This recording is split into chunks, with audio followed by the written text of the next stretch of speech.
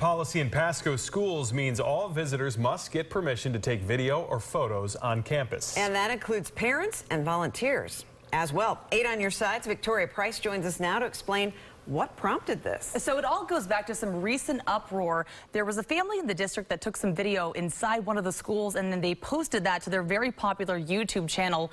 Some parents, they did not like that. They thought it violated their kids' privacy. So after some consideration, the school board voted today on that new rule banning recording. If you're caught breaking it, you could be kicked off campus.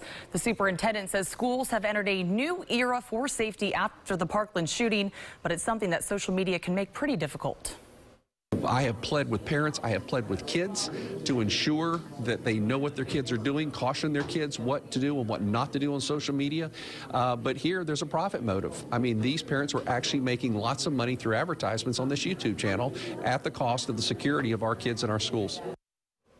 Now, before you freak out, there are a couple of exceptions. Sporting events, after school activities, those are still public and you're still totally fine taking videos and photos there.